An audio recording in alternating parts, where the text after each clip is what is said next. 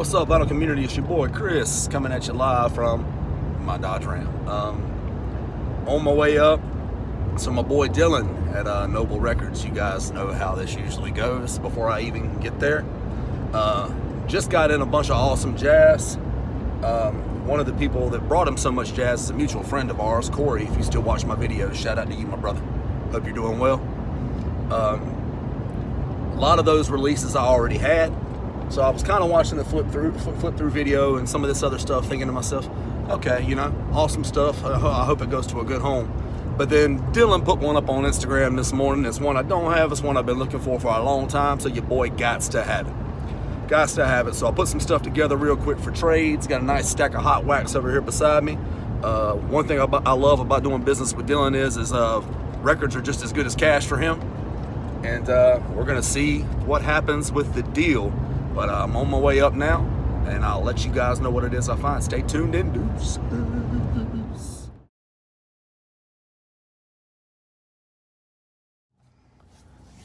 What's up, Vinyl Community? It's your boy Chris coming at you live right outside of Noble Records in my pickup truck. There was one record in particular that I had two friends after, and unfortunately sold before I got up here, so I wasn't able to procure that one for those two gentlemen. I hate it for those two guys, but they're awesome guys. They understand how it works. So anyway, I was able to nab down three for my boy Ed.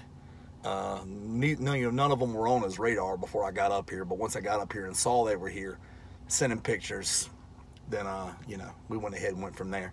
And then, of course, I nabbed down two for myself. So I'm going to start with my boy Ed, his records. First off is a phenomenal record. It's actually one of my favorites in my collection. Had this one not been one that I didn't have, Ed, if you're watching this, you'd have never gotten it. And I'm sure you understand that. Street of Dreams, Grant Green. So with Bobby Hutcherson on vibes, Larry Young on organ, Elvin Jones on the sticks, of course Grant Green on the guitar. This is a 1970 press, so I'm guessing probably one of those. I hate these sleeves. I'm guessing probably one of those like Blue Label, Black D, you know, or whatever type deals. We'll see. But oh no, this is better than that. That's way better than that. Damn. All right, great, good stuff for you, Ed. Definitely better than that. Those pressings, the ones that I have in my collection or have had in my collection, sound phenomenal. So you'll be very happy with that. Next up, 1965 stereo press. I think it's a stereo press. It's a stereo press. It's a status press. 1965 status press. My bad. We Three. Roy Haynes with Phineas Newborn and Paul Chambers. Roy Haynes, Phineas Newborn, and Paul Chambers. It's an absolutely phenomenal record. Wonderful stuff. Yeah, man, I gotta tell you, this is one that definitely I've had in my collection for quite some time, but now I'm sitting here looking at it thinking, man, it's been a while since I played this. It's an absolutely phenomenal session. So might be inspired to get home and play my personal copy because I picked this one up from my boy Ed today. But we'll see how that happens. But Ed, you're getting a phenomenal record in this one.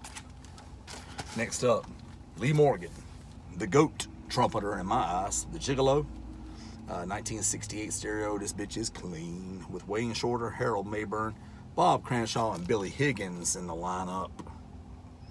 Obviously, anything Morgan, obviously. But why not open it up and take a look at it? I think we should. I don't think my boy will mind. Splatow. One of the most beautiful sights. Well, in terms of records, in my opinion, the most beautiful sight that one can look at. That's super clean. Original Blue Note label. You just can't beat it. So, Ed, you're getting one hell of a record here in this one, obviously. You know how I am about Lee Morgan anyway. Next up is one that I was hoping to get when I got here, but wasn't banking on it.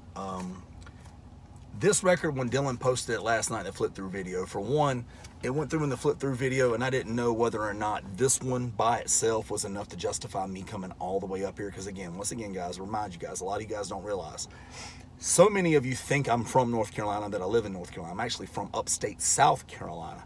I just spend a lot of time in North Carolina. Noble Records, the shop is still almost an hour from me. It's between 50 minutes and an hour. And depending on traffic, could obviously be more. So when I saw this one last night, it popped up like, ooh, I'd really like to have this one. Do I really want to get out of bed and drive an hour up there in my 5.7 liter Hemi though? So honestly, I decided not to. But once the one after this one came up, I'm so glad I made that trip. But let's just go ahead with the record I'm glad I got. I'm going to go ahead and start opening it now. It's the McCoy Tyner Trio. Last year was a wonderful year for McCoy Tyner for me. And so it's off to a great start again this year. McCoy Tyner Trio with Roy Haynes and Henry Grimes reaching fourth. Phenomenal stuff. It's an OG stereo. Splat out. You guys already know what that gatefold's about. Gotta always look at the gatefold on an impulse release. And of course, you guys know how this is. Splat out, beautiful orange and black label on impulse. You just can't beat that.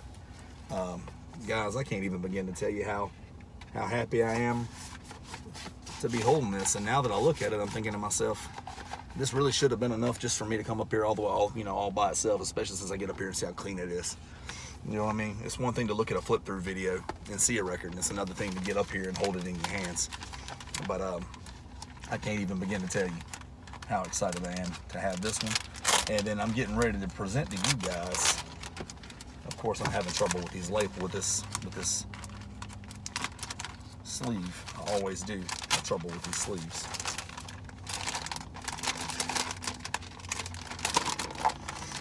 Yes, this is the masterpiece. This is the one that I came up here to get. This is the one that I got out of my warm bed this morning for. Threw on a hoodie really fast, threw on a ball cap really fast just to get. And this is an original stereo pressing of Tony Williams' Spring. Guys, I love Tony Williams. He's one of the great drummers in the history of planet Earth, in my honest opinion, and in the opinions of pretty much anybody who's ever heard him play drums. And I could not be happier to be holding this in my hand right now. It's, of course, Tony Williams on the sticks, Wayne Shorter on tenor, Sam Rivers on tenor as well, Herbie Hancock on piano, and Gary Peacock on the bass. Guys, this is a monster of a record. I freaking love it. Obviously, I come all the way up here to get it. Let's look at the label.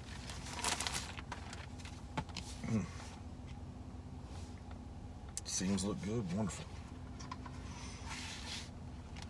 Splat out, guys. Original stereo pressing. It's got that Plastilite P, or the ear, whatever you guys want to call it, the Van Gelder stamp, signed, sealed, delivered. I can't even begin to tell you once again just how thrilled I am to have come up here and scored this record, scored this monster of a record. It was definitely worth the trip. I put together some awesome trades for Dylan really fast, and ended up costing me not too much money out of pocket for this entire stack. But yeah, can't even begin to tell you how happy I am to have all this stuff, guys. Thank you so much to my boy Ed. I want to thank you, for being right there, being prompt, getting the cash to me really fast so that I can make the deal and not stand around the shop, and for sending me a little extra Skrilla for a couple of cold ones. I'm going to take you up on that, as you already know, my friend. Thank you so very much. To all of you guys, I hope you're all having a wonderful weekend. I hope you're having a wonderful start to your year. And until next time, until next video, keep dropping that needle, you guys.